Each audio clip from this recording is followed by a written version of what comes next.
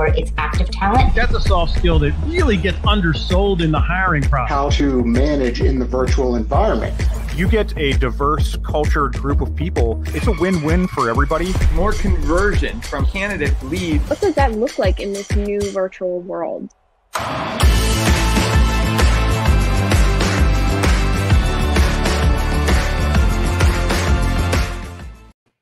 Welcome, everyone. It is Thursday, noon Eastern time, and you know what that means. It is time for Talent Experience Live, your weekly look at the hot topics in HR, interviews with leaders in the industry, as well as hot new HR technology, covering everything that you need to know in recruitment, talent acquisition, and talent management. And as tradition around these parts, I always love to hear from the audience where people are tuning in from, maybe what you're having for lunch today. I know my lunch starts immediately after the show ends, so I'll be having some avocado toast. So definitely hop into the chat. We love to have your voices heard. And of course, if you have any questions for our guests, you can always fire them away there as well. While you are on our page and navigating to find the comment section, do not forget to share this out to your network. A friend that shares is obviously a friend that cares, and we love getting some of this great content that we are putting out into the intranets and into everyone's LinkedIn as well as YouTube feeds. But if you're for some reason not able to catch the full episode today, you can always catch the recap at phenom.com/blog. We always do a nice, really digestible, bite-sized content from the live stream shows where you can catch clips of some of the best moments, as well as a breakdown via text if you are more of a reader than a video watcher, or you can always hop onto YouTube and catch the full recap if you enjoy watching or listening on your spare time. As the comments begin to roll in where people are joining us from, it looks like Kevin is joining us from Florida. Welcome. And George from New Jersey. Welcome, everyone. Boy, do we have a fantastic topic for you today. Today we are talking about reversing remote work via burnout and insights from Gallup and some of the research that they did. Remote work burnout comes from much more than just long hours that I'm sure we are all familiar with. Gone are the days where we used to have maybe hour commutes, and now it is simply 30 to 40 seconds wherever it may be, wherever your bed is located in your home and where your desk setup or makeshift desk setup is. But oftentimes, burnout stems from employees experience a sense of failure to either be unseen or unclear communication with managers and unreasonable time pressures as well. And Gallup really dove into this and showed a ton of great insight into this. It looks like Mary is also joining us from Massachusetts. Welcome, Mary. And someone else is joining us from Florida. Doesn't seem like it's Kevin, but if you see him, maybe say hello. So obviously a great topic today. And before we jump into that, just a quick reminder, if you have any questions for the guests today, feel free to fire them away into the chat. Hello, Belin from London in the United Kingdom. But as tradition goes around these parts, I always love to start things off with an icebreaker question. And my first question is for you, the audience. What is something that you may have been burnt out from? This doesn't have to be work related. It could be something as simple as sports, or anything within your personal life. I know my personal burnout story comes from back in the day when I used to wait tables. There was something about that feeling of getting that pre-lunch or pre-shift rush where you're scrambling around. You get maybe 5 minutes to take a break, have a sip of water, and then that next rush comes in again. And it was just something that I was not cut out for the long term. And I always enjoyed my shift drink at the end of work. But that's unrelated. It seems like Robert is joining us from Stone Harbor. Welcome, Robert. While you are here, don't forget to like and subscribe to Phenom content. Somebody else chimes in with being inside due to COVID has caused a tremendous amount of burnout. And that is a fantastic segue to the remote or reversing remote work burnout that we have today with our guests from Gallup. So everyone, please join me in welcoming Dr. Ben Wigert and Jillian Anderson of Gallup as they talk about the root causes of remote work burnout, and most importantly, actions to turn engagement in the right direction. They'll also reveal some key data points from their research, real testimonials, and solutions for enabling better well-being, including inclusion, as well as motivation at work. So please, everyone hop into the chat and welcome Ben and Jillian.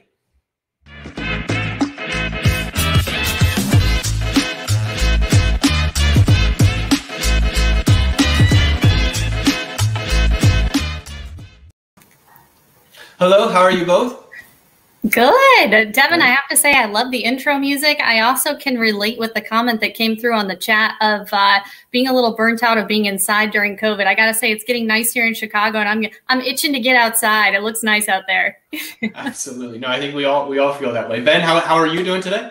I'm good. Thanks for having us. I was thinking about your question today, and I was like, geez, it's probably the Zoom technology, you know, whether it's Zoom, Teams, WebEx, this. I was like, I just hope I get logged in, and I'm not on mute right now, am I? No, you are not on mute, but that has happened to me countless times. And I've also not been on mute when I thought I was, which is a nightmare within itself as well. It is a tradition around these parts. I do always love to ask how people got to their journey as to where they are today. Obviously, this is a topic HR related, and I know a lot of people, when they are little ones, you know, types running around playing with their toys, when someone asks them what they want to be when they grow up, rarely do they say something involving human resources or involving that aspect. So I'll start with you, Jillian. How did you get in your journey to become an expert on really what you and Gallup focus on? Yeah, great question, Devin. And, you know, it's funny because I don't think I ever was a kindergartner who said, I want to be a consultant when I grow up. But yet, when I look back over my life, I think there's a lot of things that have brought me to where I'm at now. I actually came to Gallup from graduate school studying communications. And it was interesting at the time I had taken StrengthsFinder, which is one of our assessments, and thought, oh, this is such an interesting, you know, insight into who I am and how I'm wired. And I didn't even realize at the time that it was Gallup that actually made the assessment. So I started talking with individuals who worked at Gallup at the time and thought, wow, this is incredibly impactful work. And for me, I love feeling like the work that I'm doing is getting to make a difference in the lives of individuals and help organizations perform better. So that's what drew me to Gallup. And then I've been here, it'll be 13 years in August, and so have developed more expertise around culture transformation and leadership development. And those have just become passion areas for me, and living out that initial draw of helping people perform better and thrive better in their own lives, in their workplaces, and in their outcomes. That's awesome. I love to hear that. It would have also been great to see you as a kindergartner on the first day of school holding up one of those little chalkboards that said, when I grow up, I want to be a consultant. But yes. That certainly doesn't always happen. Ben, how about you? What was your journey like? Well, so unlike Jillian, my dad was a psychologist, so I grew up at the dinner table talking about people and data. So I don't know if I probably didn't make the sign, but they probably made me a T-shirt and made me wear it. And then that passion led me to become an industrial organizational psychologist. And like Jillian said, really no better place to study and help people than Gallup. So it was a pretty fun path.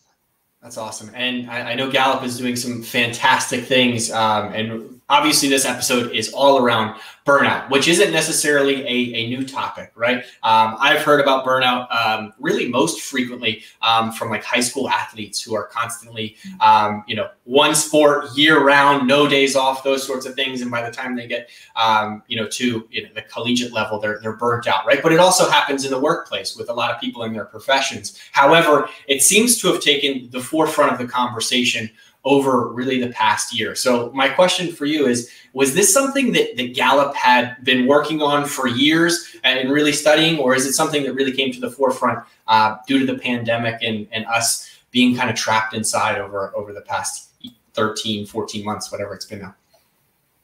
Yeah, I love that. I love that question, Devin, because we've been studying employee well-being and engagement for a couple decades now.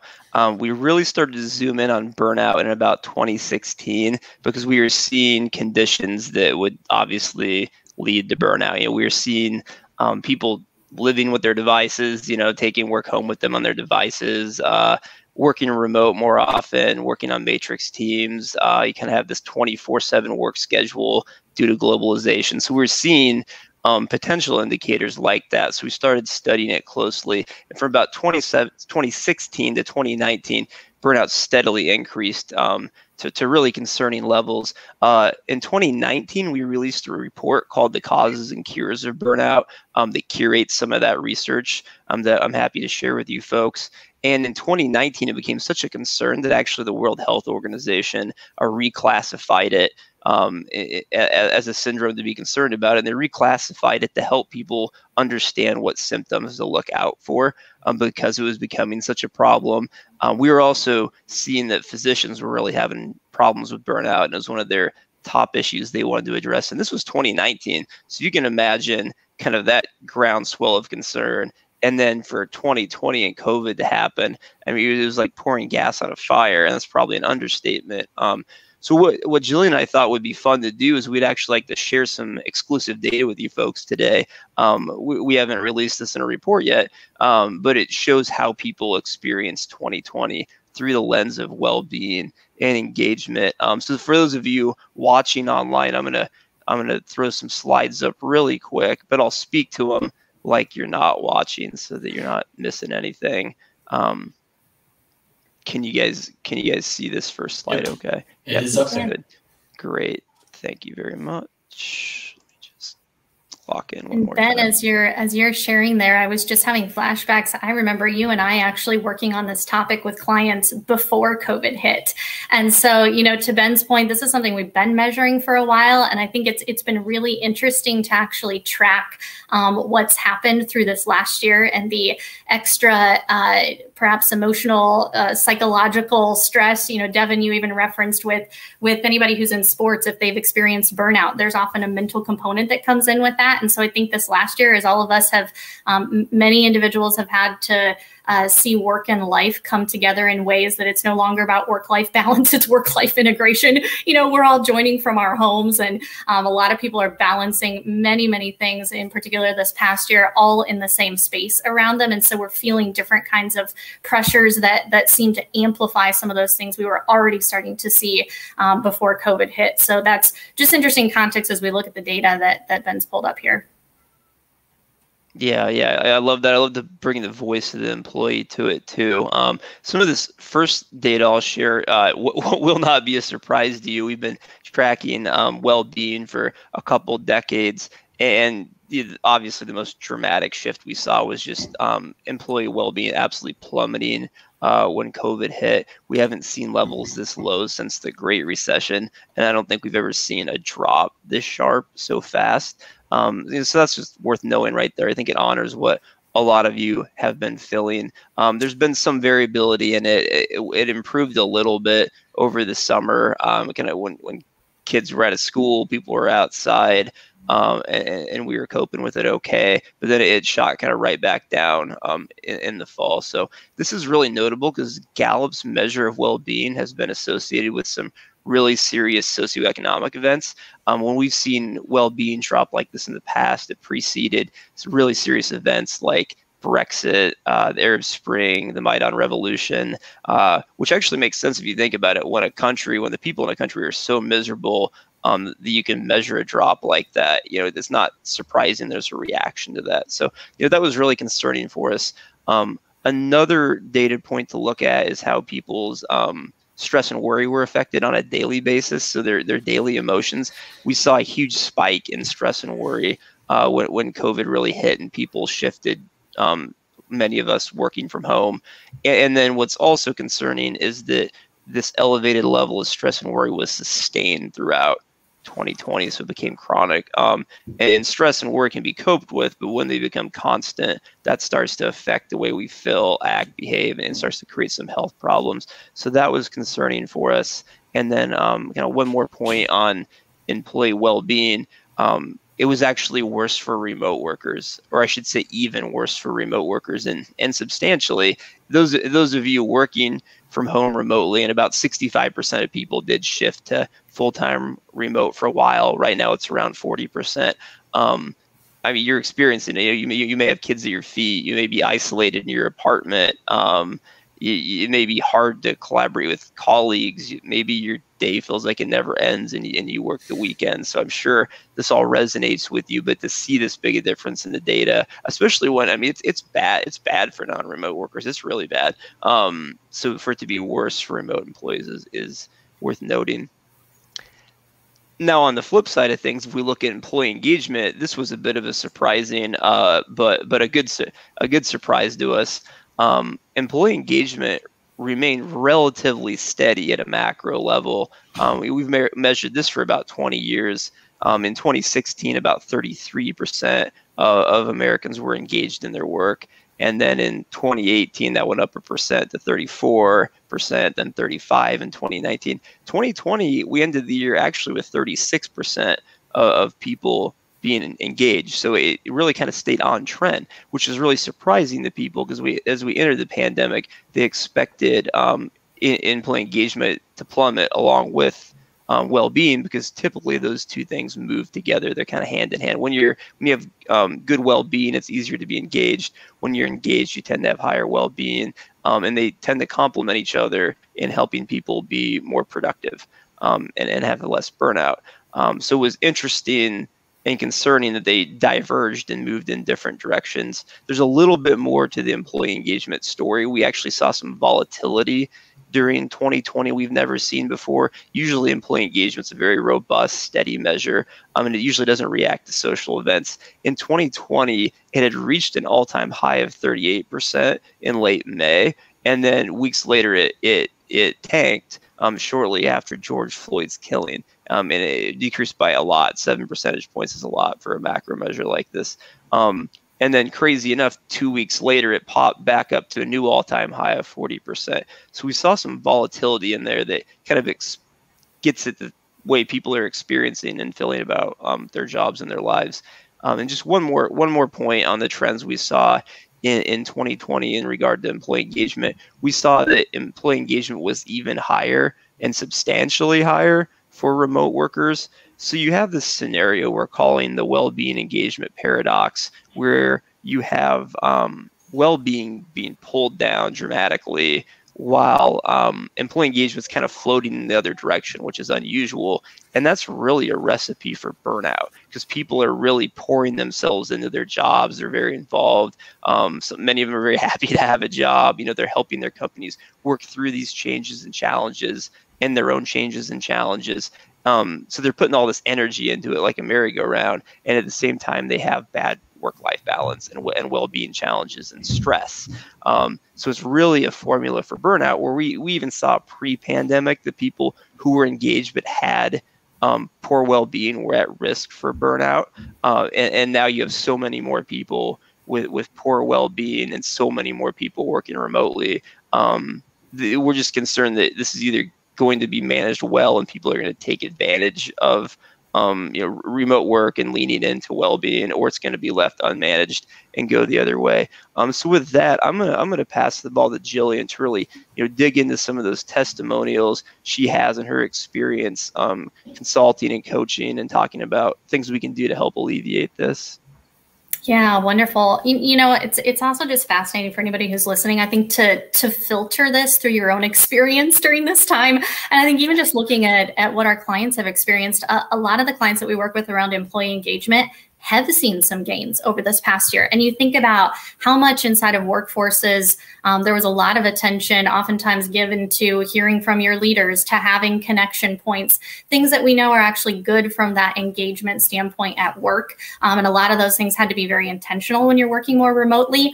But to Ben's point about the paradox, when you're experiencing increasing levels of worry and stress in your own life, that's not sustainable over time. That paradox has to sort itself out at some point. And I think that's the critical juncture that any organization is at, is how do you sustain that engagement? It's not going to happen if we don't also address the well-being question.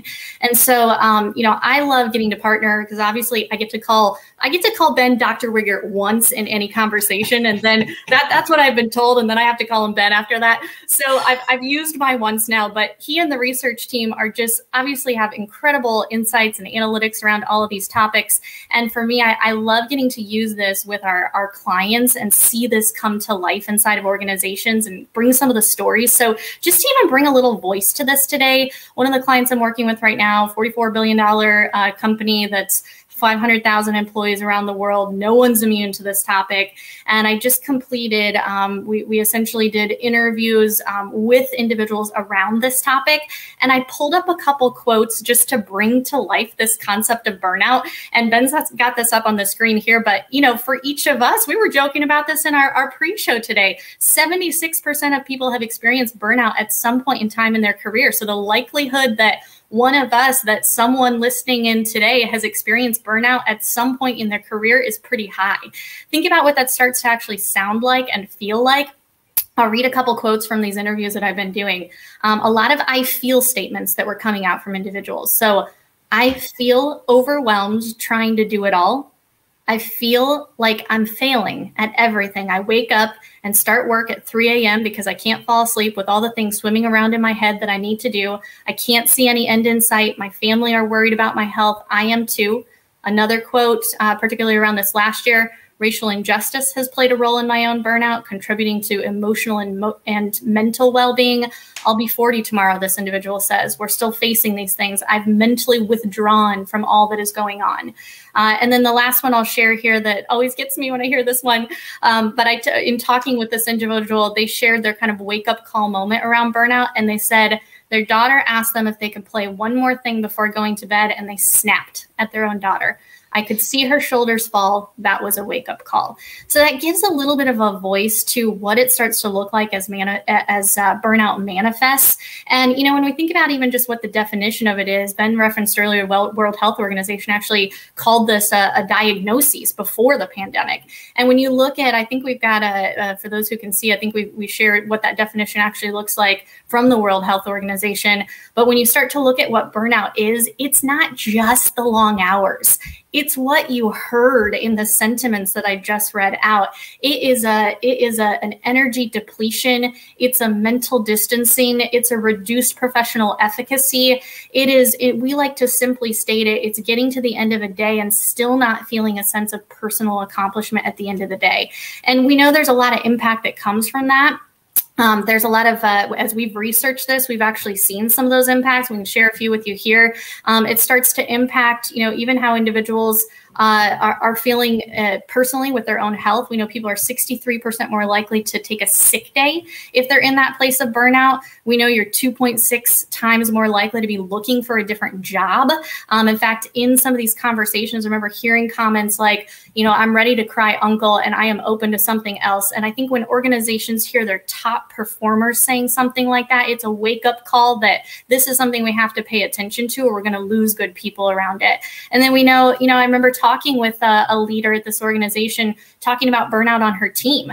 And one of the things that she told me, head of their HR in India, and she said, you know, I'm tired of having to explain things twice to my burnout team because they're not mentally getting it the first time. So that confidence level that even comes, you know, with that. And the final thing I'll share with you, and I think, Devin, this sets us up nicely for some of the rest of the conversation, but is when we've looked at the root causes of burnout, we've actually been able to identify 5 primary root causes that contribute to burnout. So how do you get to the point of some of those quotes that I just shared with you?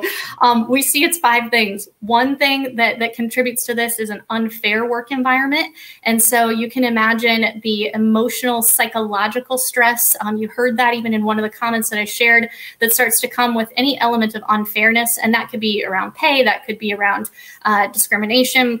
There's a lot of ways that can manifest. Second, you see unmanageable workload. We know from our own engagement research that there is a big emphasis on organizations being able, or individuals being able to feel like they can be focused at work and know what's expected of them.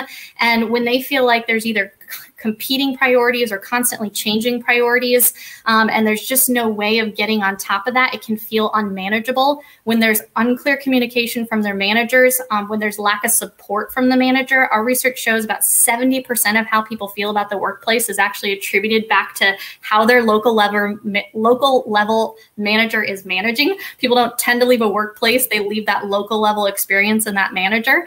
And so there's a lot of things managers can do, and organizations can empower their managers behaviors to do to be having conversations that help with this. And then finally, that unreasonable time pressure. And that time pressure, it's interesting to add the layer of perception on top of all of these things, because take it back to the definition that I shared with you. There's a difference in working long hours and what you're doing in working those long hours. So my perception of working long hours, if I'm doing something I love, I might still feel, very differently at the end of those long hours. In fact, tired but fulfilled. When you're in a place of burnout, oftentimes what we do see is that a recipe for burnout is you're doing something that drains your energy and you're being asked to do it over and over and over again. So that unreasonable pressure and how you're perceiving that can also be impacted by the filter of the type of work you're doing within those hours. So that's the 5 primary root causes that we see. And I think understanding those helps us have a little better insight into where we can actually address the root issues inside of organizations too. This is amazing information. Thank you for sharing. I want to call out Laura in the chat, and she said she's very interesting to see this. I hope that met expectations because so many things jumped out to me. One thing that I did want to ask you about was the employee engagement going up while burnout continued to have a negative impact. Is a lot of this due to the digitalization that we have really been thrust into over the past year? I think of so many organizations, showcasing virtual happy hours, or Phenom Cooks events is something that we do here. Is part of that maybe the idea that people are still logged into their devices when they're attending these events, where they're watching something that's going on or engaging with colleagues, but right at the bottom of their screen is that project that's due tomorrow or something like that, versus back in 2019, which feels like 2-3 years ago, when people would go out for a happy hour, kind of let their hair down as I would do. And you'd put your phone to the side, right? Your laptop would be in your bag or whatever it may be, and you could actually unplug. Is there a correlation there that you found? That's a really great question. I can't speak cause and effect wise, but certainly technology has a double-edged sword. Because in one way, it's helping us collaborate better. So workplaces are really struggling with relationships, connectivity, collaboration, things like that. So certainly technology has enabled that. But what I can tell you from the research too is technology adds a layer of challenge and stress and complexity. I've worked on some collaboration studies where, especially when it's new technology and people are learning to use it and adopt it, it actually makes, I shouldn't say it makes collaboration worse, but collaboration is worse at first because collaboration is hard in the first place. And then you're layering on something to learn on top of that. Another couple interesting angles there that you pointed out, there are scientific studies about how our brain reacts to things like that. So all those pieces of technology create great cognitive load, especially when they're intentionally pinging you constantly, right? And intentionally taking your attention. And there's one really good study, experimental study, that shows that when people took a mental ability test, which are very stable, people tend to get the same results over and over no matter what. They had 3 experimental conditions, and one had people taking the test with their phone just on their desk, not on, not ringing, just there. Another condition, they had it in their, like, a book bag behind them, so they couldn't see it, but it was in the room. And a third condition, they had to leave them outside the room, check them at the door at the beginning of the study. And people actually scored worse on the intelligence tests when the phone was in front of them, followed by behind them, followed by outside the room, which really it speaks to the distraction, the cognitive distraction we cause. And kind of one more thing too, is there's cortisol studies and things like that that actually show that checking your phone can be like having an addiction. When you check it, it actually releases chemicals in your brain that gives you gratification and relief. So yeah, I mean, there's quite a few things to be concerned about there, I would say. It's interesting. I didn't mean to cut you off. Oh, so Jillian, probably some real comments to like add how that affects people. No, I think you're spot on with that. And, to that point, we were already seeing that before COVID too. I think, just as we've walked through everything in this last year, like I said, it's not work-life balance anymore. It is work-life integration and technology. I love your point there, Ben, that it can work for us or against us. And so I think the question for us is, it's not going away. How do we make it work for for us in a way that we can still help people feel like it's not fighting their well-being, but it's actually enabling their well-being. And so how do we, find ways to create boundaries where people need, I know even within Gallup, like one of the things we've started to do is, meetings, end an hour meeting at 50 minutes instead of 60 minutes, and, end a 30-minute meeting at 25 minutes, just little things you can kind of build in to protect some of those things that, that might happen in a more digitized world. Those little things, do add up over time. But like I said, you can also think about using technology. What do we know people need? People still need that relational connection, and how technology can be an enabler of that. And so how do we find ways where that's meaningful, or it can still enable us to collaborate in different ways? And where do we do that in ways that's energizing and intentional as a part of teams? It's so interesting that you mentioned the notifications, because I have a personal story where if I go up to my kitchen sink, right, to get some water, and I keep my Bluetooth headphones in, which is fantastic technology, I hear that Slack notification, and sometimes it's just like nails on a chalkboard where it's like, oh no, like so I'm going to start to take them out and step away. But my next question for you comes a little bit from my recruitment background. Oftentimes, I know from the staffing industry, is when we hear about, or when I heard about, individuals being burnt out, oftentimes a manager's recommendation was, well, we can pay them more money. Is this something that can actually solve burnout, or does it, at the end of the day, just throw more gasoline onto the fire, as you put it? I can take that one. I actually used to work in staffing too, so I know exactly what you're talking about. So what's interesting is that pay is usually not the largest determinant of like happiness and burnout, things like that, unless people are way underpaid to the point they're having trouble paying their bills, taking care of their family, things like that. Or they may be stressed out because they know they can get a lot more pay at another company for like the same job and responsibilities. So like, I'm not saying pay is not important. It's definitely important. We all care about it, but it's very perceptual in value. So what we're seeing is that the experience at work matters a lot. For instance, if an employee is engaged, it takes about 20% more pay to pull them away from their job, because they're clear on what they do, they like what they do, they're positioned well, it's meaningful work. So that, it's a meaningful job.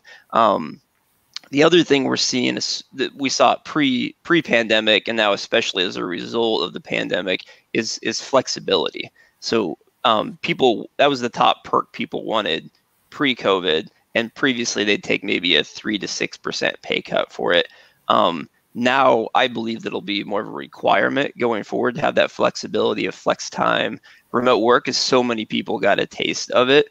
So I think if organizations aren't taking that flexibility seriously going forward, they're going to have trouble attracting and retaining top talent, especially now that recruiting is really borderless. You can get great talent from all over the place. So again, not to play down the money part, because it does matter, but it's usually if pay's way off, or in combination with something else. So like if they have low pay and poor engagement, or low pay and a poor manager, they're not positioned well. So I would really focus on the flexibility, the culture, and the engaging your employee, assuming they're at least paid fairly to market. Absolutely. And it's interesting that you mentioned that, because almost a cliche behind burnout is oftentimes associated with the number of hours that employees work, right? That they're logging in at 3 a.m. for your example, Jillian, and logging off at 7, 8, 9 p.m., whatever it may be. But I know Gallup found that it's so much more than that. And the real causes are oftentimes, physically demanding, whether it be you're kind of glued to your chair on a regular basis. My chiropractor yelled at me last week and said every 15 to 20 minutes, you got to stand up to let your body reset. But also the mental and emotional aspect. So as we talk about managers, what can they do to kind of encourage some of these additional root causes, or I guess not encourage, but react to them and make them better for their employees? So I'll give us one encouraging statistic that stood out to me just from looking at this research. Is a simple one. And that is, if an employee feels like their manager is willing to listen to their workplace concerns, keyword listen, they are 62% less likely to be burned out. So catch that statistic for just a minute. 62% less likely to be burned out if you simply feel like your manager is willing to listen to your workplace concerns. So I would say number one thing that anyone who's managing people can do, ask and listen. Create a safe space for people just to share what is going through their minds, what they're carrying, especially where oftentimes we're in an environment where people don't have as many support systems, right around them. So that ask and listen is kind of step number one. I would also say, if you bring this down to just fundamental needs of the workplace, when we look at our drivers of engagement, the most basic needs that individuals have that really align with a lot of the core causes of burnout, those basic needs are: I need to feel focused. I need to feel free from unnecessary stress. I need to feel set up to still feel like I can do my best work and play to my strengths. And I need to feel recognized and validated. So if I take those elements and think about what a manager can do with that, number one, after you ask and listen, right, is one, help your people prioritize on what's important and not important. What do they have on their plate right now? Where are there things that are negotiable? I think anytime someone can feel like that is a collaborative process, it actually increases their own engagement. Go back to what Ben was talking about, even with flexibility. Why are people more engaged when they're experiencing a more flexible work environment? It's actually less with the number of hours. They tend to work more hours when it's flexible, but there's more autonomy. And autonomy, when you listen to the voice behind burnout, oftentimes people in a place of burnout feel like everything is happening to them and they have no agency. Any way you as a manager can help to have that collaborative discussion around what your priorities are, it helps give that individual agency in what they're prioritizing, what they're saying yes and no to, and where they're focusing their energy. Move up those elements, so help prioritize after you've asked and listened. Remove obstacles of unnecessary stress. So what are unnecessary stressors that are happening? It could be the technology piece. It could be, they're taking on something that they don't need to right now. So removing obstacles that you hear for someone. And then I'll add in, based on I'll kind of summarize those last elements by connect and validate. So if I even just put this in words, this is not Gallup words, but this is taking our Gallup research and putting it into some words for us. But ask, listen, prioritize, remove obstacles, connect, and validate. And what I mean by connect and validate, connect, we've got to help people, first of all, feel connected to one another. We know a risk, particularly in remote working, is isolation. And so any way that we can make it encourage teamwork, encourage people to be partnering with someone else, feeling like you're not alone in something can help. And then finally, validate. I think what I mean by validate is validate who the person is, what their strengths are. We know there's a lot of power in strengths-based feedback. We also know that there's power in recognition. That was an incredibly interesting insight that I got to hear through these interviews that I did. I asked people, what do you want right now when you're in a place of burnout? And they said recognition, and they didn't mean it like an award. They meant, I want someone to see me working this hard and see what I'm going through and to validate my existence and my contribution in this season. And so if a manager can help to see someone, validate them, what they're contributing, where to position them, and then connect them to purpose. So validate their contribution that they're making. We know helping someone see how they're contributing to something that's bigger than themselves and having that connection to purpose is also something that can sometimes pull us out of that place of being so overwhelmed by the minutia in front of us, to see the bigger picture and even recalibrate based on what we feel like that purpose is and how that informs what we're prioritizing and where we can negotiate things. So ask and listen, prioritize, remove obstacles, connect, and validate. Awesome. And I know even though those aren't Gallup's words, our graphic designers are already making a social file that we're going to put up. And I'm just kidding. No, that's fantastic. It brought up another thought that I had there where you mentioned simply work-related obstacles, right? But I know Ben mentioned at the top of the program that some of the events that happened over the summer with social injustice also had an impact. Are there conversations that should be had between managers and employees where they talk about things that potentially aren't work-related to avoid some of those isolation feelings and really get things potentially externally from the organization off their chest? Is there a space that they should create for that, or how can you have those conversations simultaneously with work obstacles, as you mentioned? Yeah, I think it's such a good question, Devin. And it is. It's always a little of a tricky one, right? Because you don't want to force someone to talk about things if they're not comfortable talking about some of those things that aren't directly related to their work, but yet you want to create a safe space for it. So I think it's more about opening the door. I think where we've seen organizations do that successfully is when you're measuring well-being, it automatically gives you an impetus for the conversation. One thing we've done within Gallup is even at the beginning of the year, part of your conversation for planning for the year with your own manager or leader is what's going to set you up well for your own well-being this year, engagement, and performance. So even a question like that gets you talking about, we care about your well-being, we care about your engagement, we care about your performance, right? Let's talk about how we set you up well for each one of those. And yeah, Devin, an interesting point with this past year. Obviously, there was a lot weighing on people, I think, emotionally, mentally, psychologically, with everything else that was going on in the world.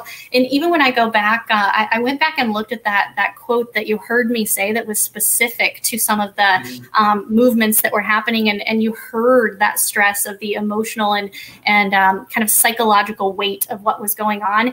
And interestingly enough, the rest of that conversation, this individual actually shared how a leader essentially opened the door for her to share her own story and how much that meant to be able to have a safe space. And I'll even use the word she said, having a chance to use your voice with no retaliation has helped.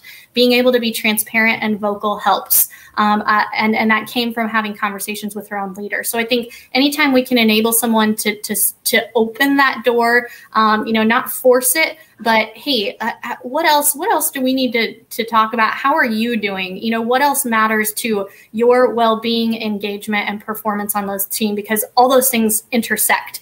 And I think that the organizations that will win the war for talent in the future won't be thinking about just engagement, but they'll be thinking about engagement and well-being in connection to performance, because those are intersecting more than ever based on what we're seeing in changes of the workforce. Absolutely. Just want a friendly reminder to the audience, if you have any questions, feel free to fire those away in the chat section. Jillian, you just mentioned engagement and well-being quite a few times, and it reminded me of Ben at the top of the conversation talking about the engagement well-being paradox. So could you dive a little bit more into that and maybe explain it to a newbie like me? Without slides and data, I'll try.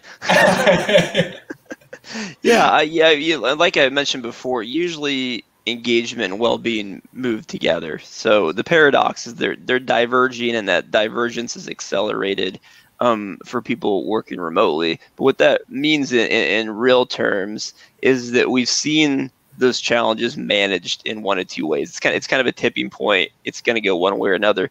We see that when managers and teams and organizations are able to lean into well-being and engagement, like Jillian said, we see when managers are able to address these root causes, and we especially see when managers get really good at having frequent, meaningful conversations with their employees and teams, we actually observe that they're able to take advantages of the opportunities of working from home and rallying each other around some of these concerns. And we see that it translates to much higher engagement and performance and productivity and lower burnout. So truly, if we look at, for instance, the people who work 100% from home, like right now is about 40% of people, that's not really flexibility because you're trapped at home, right? Like you're forced there. Before, that used to be by choice and you were ready and prepared, and we just got thrown into it. So, you're trapped at home with kids at your feet or your cat or whatever, so that's really different. But what we've observed in how you handle that, when managers don't have frequent, meaningful conversations with their people, that group of 100% work from home employees has terrible engagement, the worst. When they are engaged and have frequent, meaningful conversations that focus on recognition, well-being, purpose, like Jillian said, they're actually more engaged than anybody else. So they're able to take advantage of the opportunities from work from home. So like flexibility is not a silver bullet either. It's what you do with it, so that's kind of the result of how you handle the engagement well-being paradox. Is either it's going to go one of two ways. Either you're going to take advantage of things and create a stronger, better workplace in the long run, even as we transition back to work, and probably have more hybrid teams and things like that. Or on the flip side, these scenarios are going to throw you into a tailspin. The remote work and being disconnected and the stress is going to snowball on employees in their organization, and it's going to be hard to recover. And as you can imagine, most organizations were concerned about many of these things before, but it wasn't prioritized. You know, well-being, DEI, just flat out better people management were concerned. I mean, how do you have a DEI conversation or a hard conversation if you don't already have a cadence of trust and strong conversations with your people, so they know they're starting from a tough spot in some circumstances? But on the bright side, there's people who've been doing a great job of all these things for a long time too. So we're trying to lean into that, model what works, and create an opportunity here to tackle some of the things that we probably should have tackled a long time ago. It's funny that you mentioned being trapped at home and not being able to escape. Immediately, my mind went back to, and this may just be because I'm in the Northeast with snow, but do you remember when snow days were a thing where you didn't have to? Cool. We looked forward to it. Exactly. It was a break from your commute. You maybe slept in a little bit longer. You got to treat yourself to a lunch that you wouldn't typically have in the office. It seems like that's completely gone out the window. It snowed quite a bit in the Northeast this year, and it's just a regular day. Here we go, doing it again. So that was something that jumped out to me. But Jillian, you mentioned quite a few solutions and suggestions as to how organizations can really tackle these and get in front of burnout issues. What are some of the best ways to truly make that sustainable long-term? Obviously, the country's beginning to reopen in areas, and as you shared at the beginning, burnout isn't something new. You guys have started your research back in 2016, and we don't want this conversation to end once things return to the new normal. So how do you truly make a sustainable work environment to prevent burnout or inhibit it from getting worse than it already is? Yeah, that's such a good question. And I think, what we've shared so far is really focused on what a local level manager can do. When I think about that more at the organizational level, to make something sustainable, you have to find the levers for ongoing conversation around it. And, for us, obviously, research is a big part of who we are and our DNA. And we tend to find in organizations, if you measure something, people will manage to it. And if you report on it and you then, that's kind of step number one. So I think for organizations, like we said, the critical juncture that we're at is yes, engagement, but engagement and well-being. So I think the next frontier will be the culture of both of those things together, engagement, well-being, and performance, I'll say. That all those things, like we said, intersect. And so being able to have, a lot of times we'll add in questions around that if we're doing something like even in a current employee engagement survey, but where you're adding well-being or burnout related questions to keep pulses on that. So that's step number one, because it gives you something to respond to and understand your current state. I think step number two is take what I shared with you earlier on why the manager is so important, because 70% of how people feel about their workplace goes back to their manager. One of the big shifts we've seen in our research over time is that people don't want this boss concept anymore. And I'm putting that in air quotes for anyone that's listening. But this boss is not a concept that resonates. What does resonate is a coach. Now think about that with what Ben shared with you. We've got this lovely data that when you're looking at, essentially there's this correlation between the more an individual employee feels like they're having meaningful feedback, communication touch points with their own manager, the higher their engagement. Such a simple lever to be able to pull. So what I think that means for us is we have to find ways to make that an expectation of anyone managing people, that it's not just the work, but we're truly upholding people management in a way that is upholding values of engagement, well-being, performance. And so, from a Gallup standpoint, we've put a whole journey in place called Boss to Coach, and a lot of that is really trying to equip managers to do just that. And so I think any organization thinking about how to equip their managers to do that. And then the final thing I'll mention, from what Ben was saying is that I do think a very real topic, and I think this came up in the chat here too, is as the changing nature of the workforce is how do we build in flexibility into the actual roles themselves, realizing that that is something that's important and desirable, but knowing that, to Ben's point, that flexibility and how that's experienced is highly dependent on how good your managers are at managing to that. And so having, I think, those kind of three elements together, measure well-being, focus on it from a cultural perspective. We look at like how people think about well-being. It's physical, it's financial, it's community, it's social, it's your work, kind of looking across your systems that way, and to some degree having policies that align with creating a culture of well-being, celebrating those things, empowering your managers to actually have the right conversations around that with your people, and then having the infrastructure and roles that actually support allowing for that at the individual level. That's awesome. Yeah. And I think you were talking about Nancy's question in there about a post-pandemic work policy. So thank you for answering that. My last question for both of you is, this has been, I know, genuinely a thought-provoking session for me. It's got me kind of rewiring the way I'm doing things. I'm going to take my headphones out when I go to get more water after this call. But if somebody is interested in finding out more, or potentially reading more on this research, where is a place where they can obviously access the fantastic data and information that Gallup has put together? Yeah, sure. So I mentioned our report called The Causes and Cures of Burnout that we have online. We also have what we call a landing page on our website that provides several different resources. And we have landing pages like that for the Boss to Coach information. Jillian shared as well, and we're happy for you folks to always reach out to us too. Jillian, do you have anything else you'd share? Yeah, those are some rich resources, by the way. That perspective paper, Ben and the team really did put a lot of great insight into that. I think for staying fresh on anything, those are your best places for that landing page that Ben referenced. For staying fresh on anything, Gallup.com is where we put all of our latest articles. We've also got an upcoming Gallup at Work Summit that's going to be happening in June. And in fact, Ben, I think you and I are leading a session on how to create good hybrid team experiences. And so we know that's a hot topic related to what Nancy was asking in the chat here too, is how is the workforce changing? We know there's going to be more hybrid teams in the future. And so, if you want to stay ahead of some of those things, those can be helpful resources with both articles as well as that Gallup at Work Summit. Yeah, awesome. I hope you're leading that. I'm happy to come along though.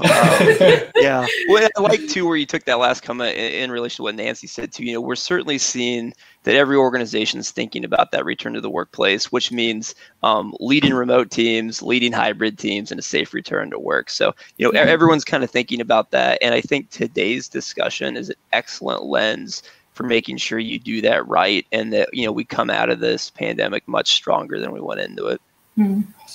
Well, thank you both so much for taking the time. I will let you get back to your busy days and lives. Hopefully we can do this again in person maybe, or something along those lines, finger crossed. But I'll let you both go, and thanks again. If you have any questions, Gallup.com, right? Or you can always reach out to our email, txl@phenompeople.com, and we'll be more than happy to shoot them over to Ben and Jillian. But thank you so much, and we'll see you soon. Thanks. It's been a pleasure joining you. We appreciate it. See ya. Bye.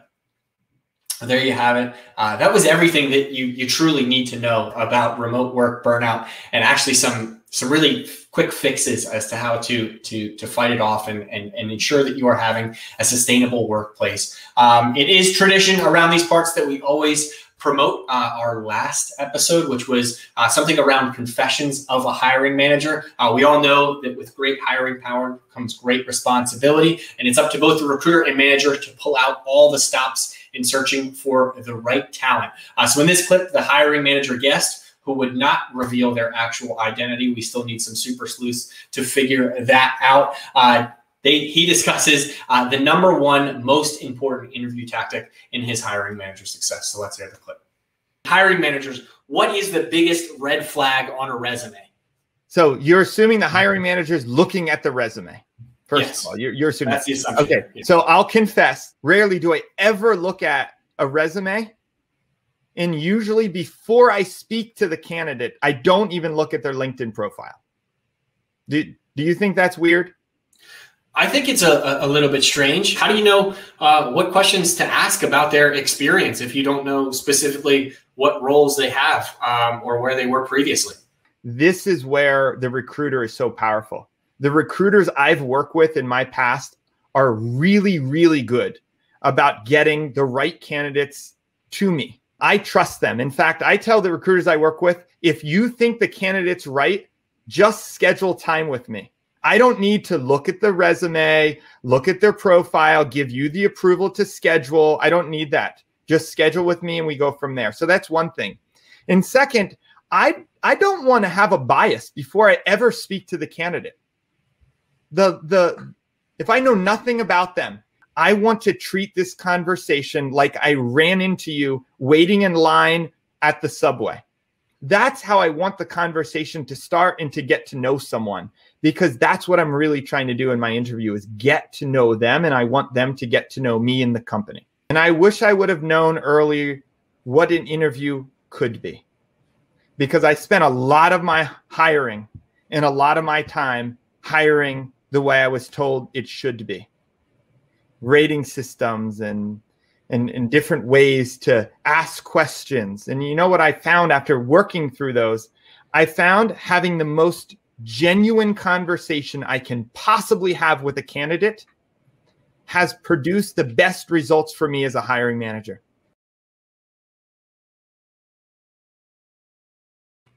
Definitely check out that episode, Confessions of a Hiring Manager. You can find it on the Phenom blog, which of course is phenom.com/blog, or YouTube. It is also there. The blog has nice little clips, so definitely check that out.